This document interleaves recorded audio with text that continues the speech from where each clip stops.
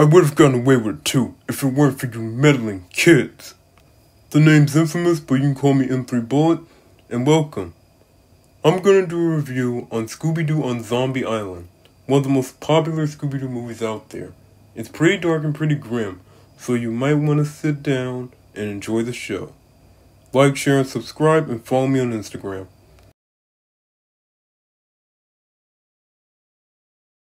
Scooby Doo on Zombie Island, a classic that was made back in 1998. This movie was a masterpiece during its time. Because of Zombie Island, we got direct-to-video sequels year after year. There's not one year where Warner Brothers don't release a Scooby Doo flick that is made for at home, direct-to-video and stuff. It's a little more darker than, when you watch Scooby Doo, it's like a little lighthearted kid fun, but when you watch this is dark, like old school dark. Kinda giving you a horror movie vibe. Okay, it starts out with your typical normal Scooby Doo stuff. They invested in a haunted castle that was haunted by some moke monster. They were basically being chased down by the moke monster. That turns out to be some real estate agent that was trying to hide some counterfeit money and stuff. And that. This was all just a story for Daphne to tell some TV show hosts about her stories with the old gang and stuff. She was basically telling the whole world that from now on she's gonna be searching for real monsters and real mysteries.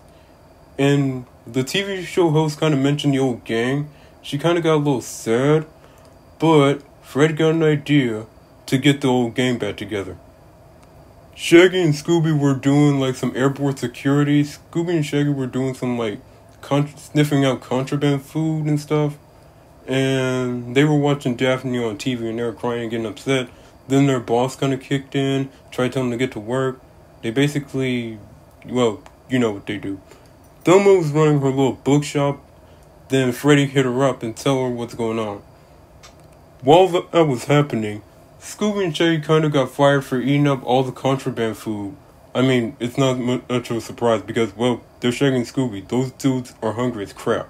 Freddy hit them up.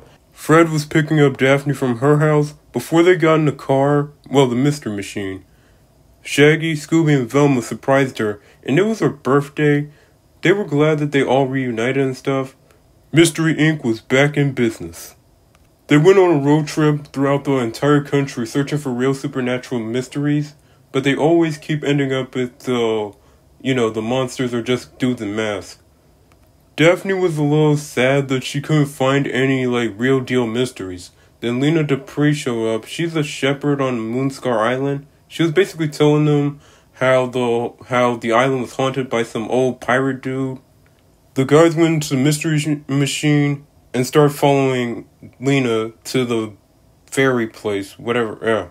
It's like a boat thing. And that's when we're introduced to Jock.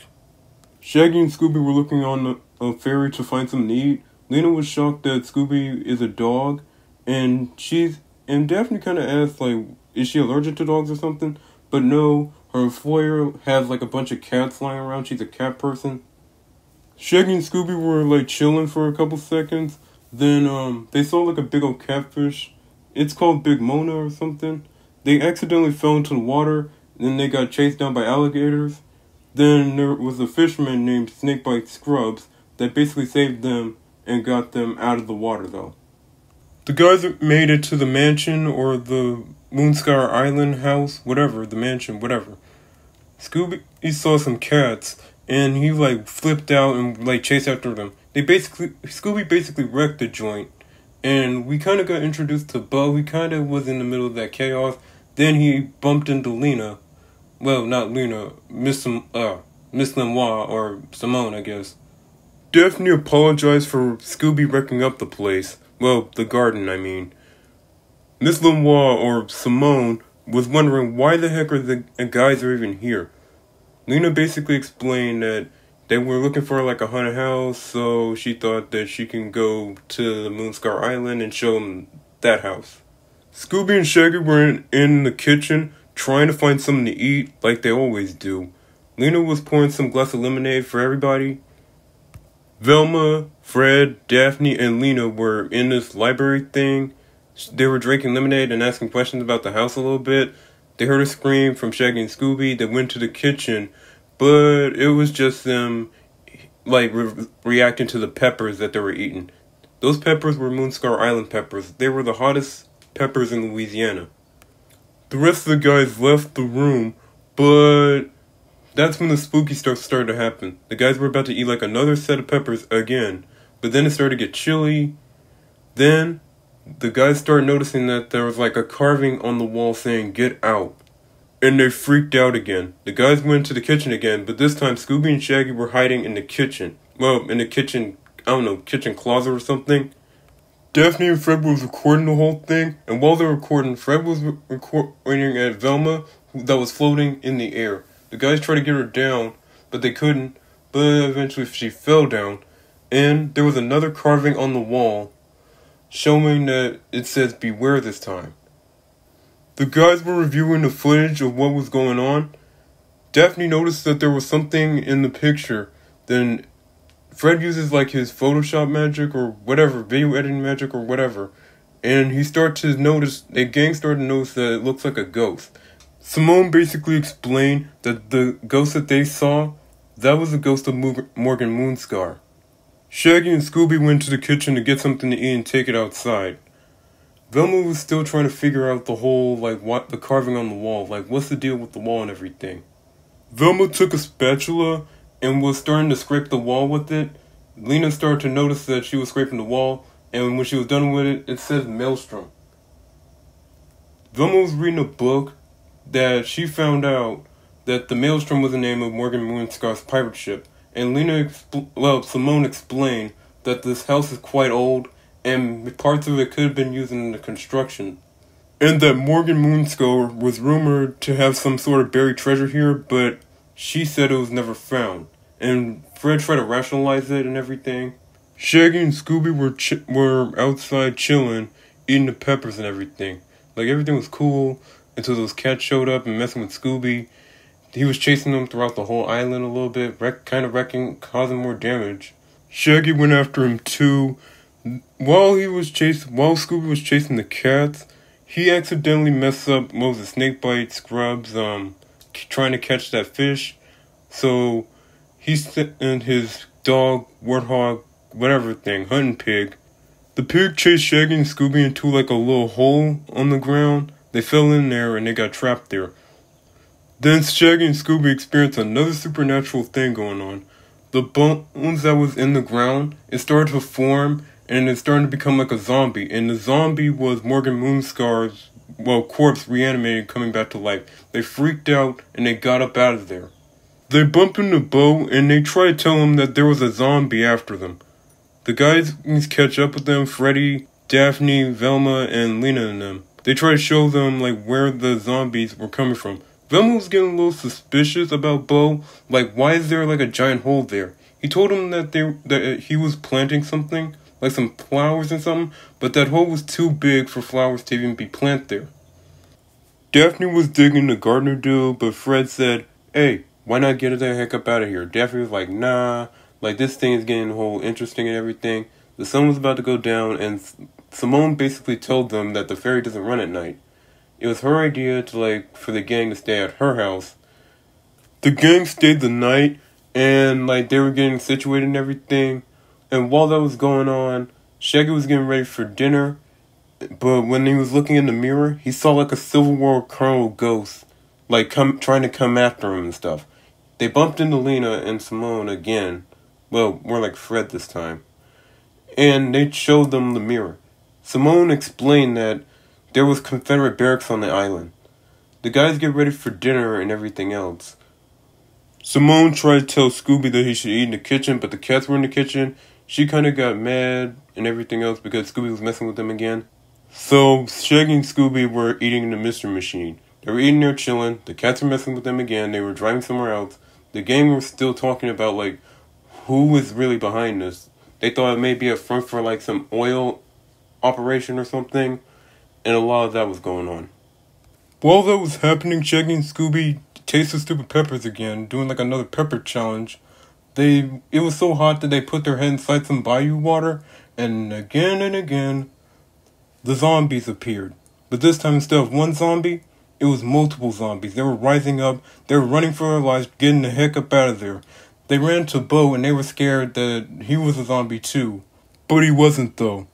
The rest of the gang tried to find Shaggy and Scooby, and while they were in the woods, the bayou, searching for him, they ran into Bo.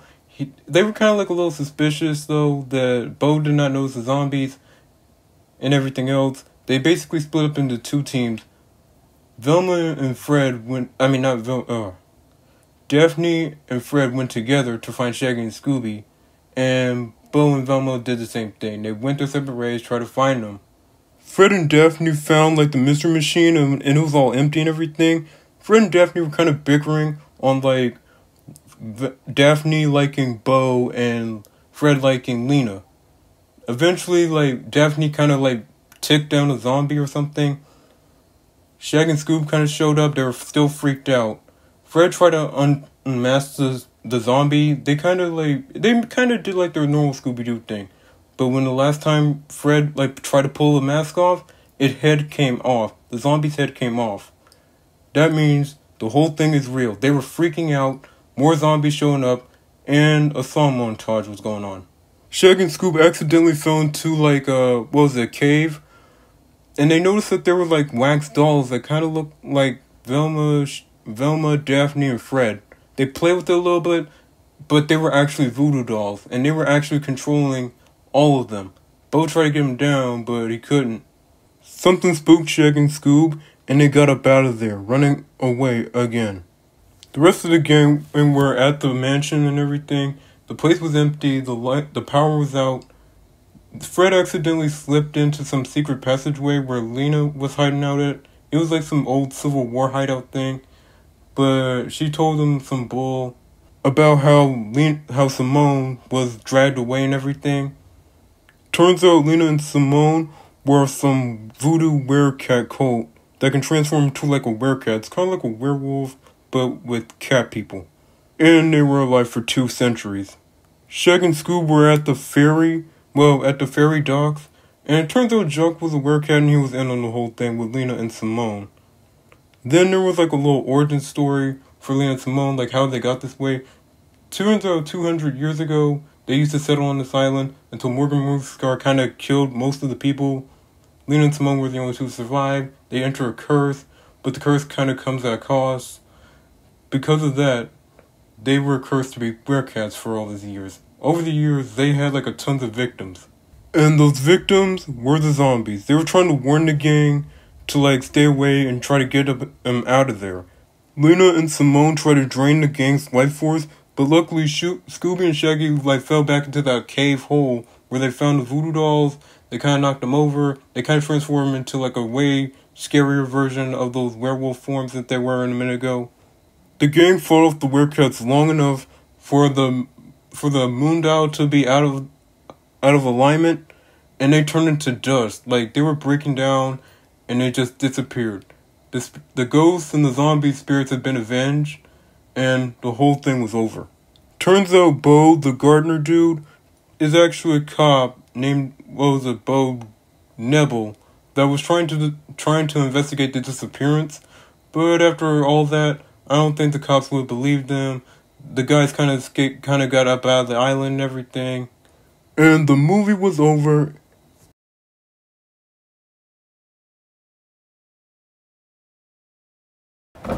Okay, I got a couple questions to ask though.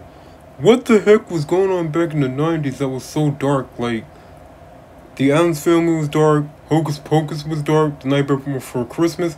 Hocus Pocus and The Nightmare Before Christmas, I already did a review on that. If you want to check that out, check it out later if you guys have a chance or if you guys got time. I've seen Scooby Doo on Zombie Island 1,001 times, but rewatching this now as an adult, this movie is really is dark. Even for a kid's stuff. We've seen people get killed. Scooby and the gang actually almost lost their lives for real. And there's a bunch of questions though. Why did they... I'm surprised that the police or the government, whoever, sent Bo, only one person, to investigate the island. there was no investigations on that place, and people been disappearing from that place ever since then, and no one didn't bother to even question why. Like, there was no investigation. Like, what gives with that? Okay, this is a fun fact. This is a little Scooby Doo trivia. Frank Welker is the original voice from Fred from the 1960-something cartoon. This dude is a voice acting legend. He voiced like so many characters. I recommend you guys look him up because he really got a good name on his shoulders. Okay, like what the heck? Okay, this is another question I even have. Like, Snakebite been like around the island. Like, the dude's obsessed with catching a fish. He probably been there for years. That means he probably seen like the werecats and the zombies. Like, okay, through the chase sequence, we seen him like trying to catch that fish, but he'd not seen one little zombie. Like, this dude like act like he's not, like he hasn't seen a zombie or anything. Like, that dude's nuts with that fish. What make that fish so? What made? I don't know. What is up with that guy? Oh, and fun fact, the dude was voiced by, you guessed it, Luke Skywalker, Mark Hamill. Okay, out of all the Scooby-Doo monsters, the werecats and the zombies, okay, but mostly the werecats, they gotta be the most scary Scooby-Doo monsters out there. Like, this is not like your typical normal Scooby-Doo. This time the monsters are real. I know one thing. If I was on the island, I see a zombie or werecat, I'm getting my ass out of there. Like, out. I'll be running like Forrest Gump. And like you said, I was going somewhere, I was running.